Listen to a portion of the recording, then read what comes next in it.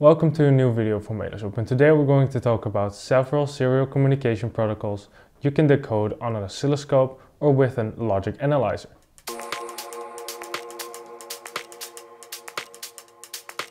Let's first discuss some terminology. The term communication is defined as the exchange of information between two or more mediums. In embedded systems, communication means the exchange of data between two microcontrollers in the form of bits. In microcontrollers, this exchange of data is done by a set of defined rules, known as communication protocols. If the data bits are transmitted one at a time in a sequential manner, or in other words, in series, over the data bus or communication channel, then the communication protocol is known as serial communication protocol. If the data bits are transmitted at the same time in parallel over several data buses or channels, then we're talking about parallel communication protocol. There are many examples of serial and parallel communication protocols, but in this video we're only discussing 3 different serial communication protocols, which we will decode on an oscilloscope later on in this video. But before I'm going to discuss these topics, I want to talk about the differences between decoding on an oscilloscope without or with a logic probe with a logic analyzer, and the difference between decoding on an oscilloscope and decoding on a PC or laptop with a logic analyzer. The problem of decoding on an oscilloscope is mainly that you only have 2 to 4 channels that you can use to decode signals. If you use a logic probe together with a logic analyzer on an oscilloscope, you can analyze many more signals, so you can, for instance, compare multiple protocols at the same time. If you connect the logic analyzer to a PC or laptop, like the logic analyzers from Zero Plus, you have also a lot more options than on an oscilloscope. Furthermore, you would maybe rather choose a logic probe on an oscilloscope if you have a fixed workplace. If you use a PC connected logic analyzer, you first have to start the computer, then start the software, etc. With an oscilloscope and a logic probe directly on your workstation, it will go faster. But now, let's discuss some serial communication protocols. The protocols we are going to discuss are SPI, I2C and UART. First, we're discussing SPI. SPI can be configured either as a master or as a slave. 6 wires are needed to connect a master and a slave to each other to be able to send and receive data. The master SPI always initiates the sending and receiving of data by using 4 different signals in addition to the VCC and the ground connections. First, SCLK is the serial clock, which means that it is a synchronous interface. An asynchronous interface means that there is no clock. Furthermore, we have MOSI, which stands for master out, slave in, and means that there is a data line from master to slave. MISO is master in, slave out, so a data line from slave to master. And finally, we have SS, which stands for slave select. When the SS line is low, communication is happening between master and slave. When the SS line is high, no communication is happening between the two. Theoretically, the SPI can have an unlimited number of slaves, so the situation looks something like this. Now let's discuss I2C.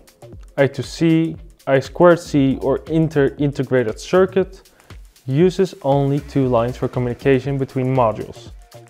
The 2 lines are SDA, which is the serial data line, and SCL, which is the serial clock line. Both lines need to be connected to a positive voltage supply with a pull-up resistor. The I2C algorithm works as follows. First, the master starts the communication by changing the data line to low and then synchronizing the clock with the slave. Then a 7-bit address is sent to the data line, so a connection will be made with the correct slave. This is important because if there are multiple slaves with the same address, collisions will happen since all modules are connected to the same data line. Then a bit is sent to check if something needs to be read or written. Afterward, ACK shows if the address is available or not. If the ACK is low, then the slave can be reached and is available. Then, finally, the data will be sent over the data line. In the end, there's a stop condition when first the clock is going high and then the data line is going high. Next we have UART, which is an acronym for Universal Asynchronous Receiver Transmitter. UART is asynchronous, so it does not have a clock line connected between two modules. The protocol again needs two lines to communicate between two modules. One line is connected from the transmitter pin of one module to the receiver pin of the other module, and the other line from the receiver pin of the first module to the transmitter pin of the other module. The algorithm works as follows. First, a start bit is sent over the data line. Afterward, the data is sent, followed by an optional parity bit and a stop bit. Here it is important that the clocks of both modules are synchronized, since there is no clock signal between the modules. But let's now decode some test signals with these serial protocols on an oscilloscope. Therefore, we will be using the Siglent SDS1104X-E. To demonstrate the various protocols, we also have here a signal testing board from Siglent. This board is specially made for demonstrations on oscilloscopes, and it can produce all kinds of waves, including signals for decoding serial protocols. First, I will decode a signal with a SPI decoder. We have one probe connected with the serial clock, and another probe is connected to a pin for the receiving data. When we use the decoding feature of the oscilloscope and set the correct settings for SPI, we can see the decoded signal. Since this SPI signal is only 8 bits long, we easily double check if the signal is decoded correctly. As you can see, when we manually decode the signal, we find the exact same result, which was also found by the oscilloscope.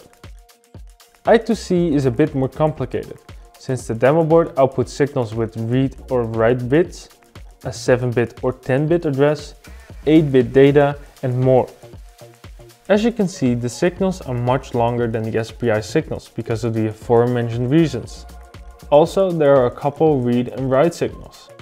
The oscilloscope also shows the decoded data from the signal. UART is more tricky when setting up the oscilloscope with the correct settings. First of all, the baud rate needs to match with the testing board, otherwise wrong messages will be decoded.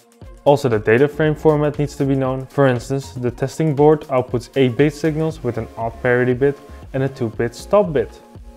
Eventually, this is the decoded signal. To summarize, we've explained the differences between decoding on an oscilloscope without or with a logic analyzer or decoding on a PC. Afterward, we have explained with diagrams and data frames 3 very known serial communication protocols. Furthermore, we have decoded test signals with a signal testing board on an oscilloscope with various serial protocols. Hopefully you've learned more about the serial communication protocols we've discussed in this video, and I hope to see you at the next video.